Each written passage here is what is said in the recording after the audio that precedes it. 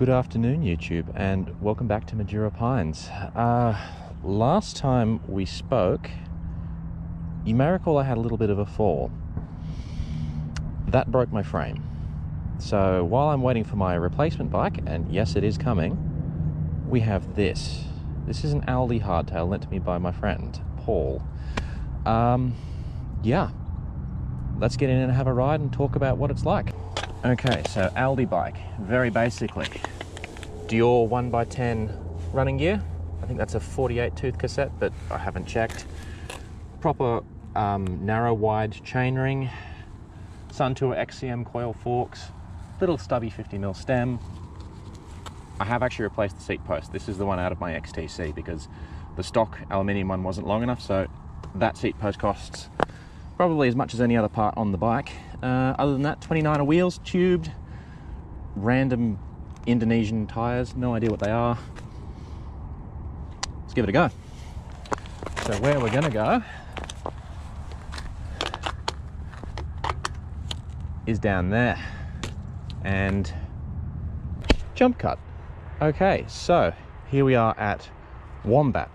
I brought my son here last weekend, my almost 4-year-old, and he rode all the way down here. I'll do the entire loop he did on his cruisy balance bike. We were meant to come for a trail building day on Saturday, but turns out that was on Sunday. My bad. Oh well, he got a good ride in. So this is super beginner stuff. This is Wombat, this trail, by the way. Yeah, green cross-country trail. Pretty standard stuff, and the Aldi Bike feels very at home here. This fork is actually, like, I haven't had a coil fork since my SCP, which I sold in like 2010. Maybe even before then. But this feels fine. This is comfy. I mean, I'm like 70 kilos.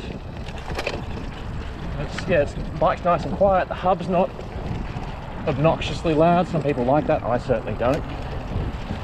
The fork's good. The Tektro hydraulic brakes, they're just fine. They work, they're quiet. They're actually quieter than my Elixirs, which I'm told now are the worst brakes ever made by SRAM or Avid or whatever you want to call them. But this is fine. I'm riding it like, I don't know, 70% full pace now, and it's nice. A little bit of chain snap I just heard there. So the clutch is clearly not super strong on the Dior rear mech, but bloody hell, for 500 bucks, guys, this is a very all right sort of bike. If you don't know if you're going to get into mountain biking, you're not going to love it, God, just buy one of these next time they come around. Pick one up second hand. These are just fine. Now this is the feature that my son couldn't get through, which I'm sure you'd understand. It's a bloody big gorge. So there's a bit of a smoother one up here. We'll go through that to get across to Inabana. And you just want to have a bit of a roll into this and you should be fine. Just have a bit of a look. They look scary, these creek crossings, but they're not. Just stay off your brakes, pick your line, and in you go. Let your inertia carry you out the other side. Ready? Here we go. Easy. Scary to look at though, I will concede. Now, on with Wombat.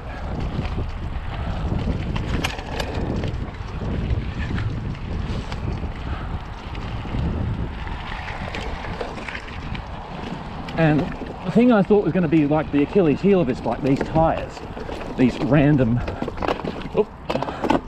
unclipped, these random like low tread, no name tires. I think probably a Polygon own brand thing. This bike made by Polygon.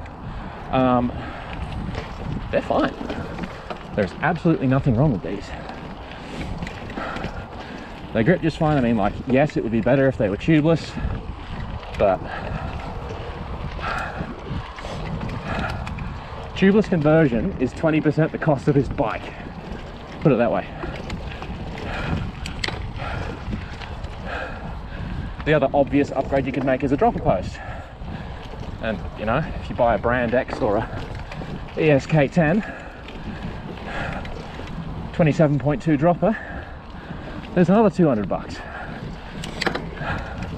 And I think the people who this bike is aimed at, people who, you know, don't know if they're going to like mountain biking, are certainly something they could do, but would you? I'd just roll that money into a new bike, honestly. This is a good knockabout bike, I think. For the people in your life who, you know, go mountain biking occasionally. Geez, it's nice though, it handles really well. It's not a progressive design by any means, but it's certainly well sorted. It just feels snappy through these tight little switchbacks. Good. Doesn't mind getting in the air. Ah, lovely.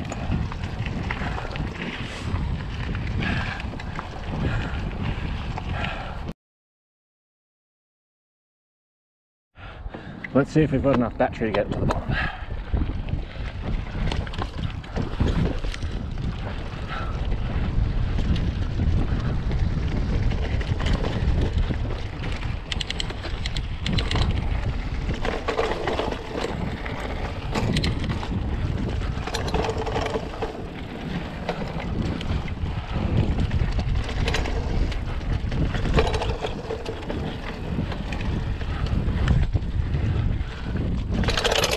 Oh, that was some chain slap.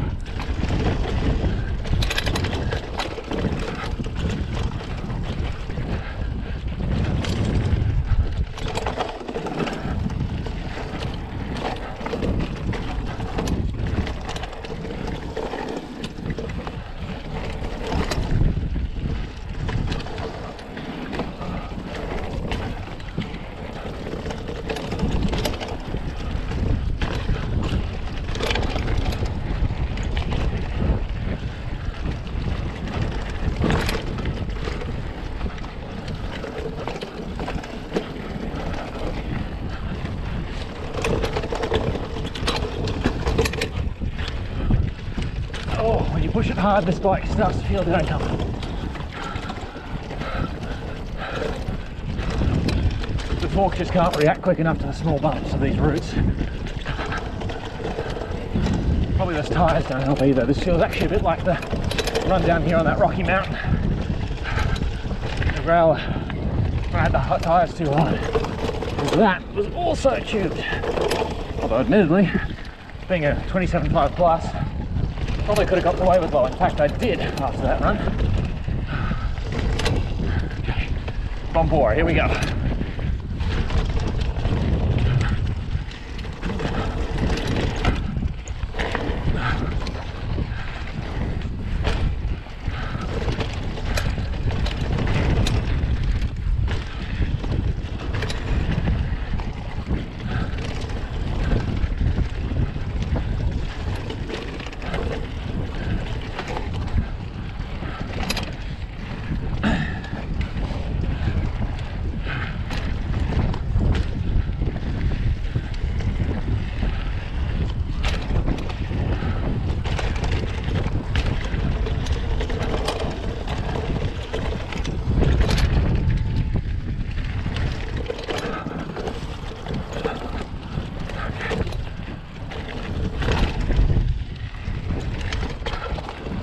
Alright, there you go.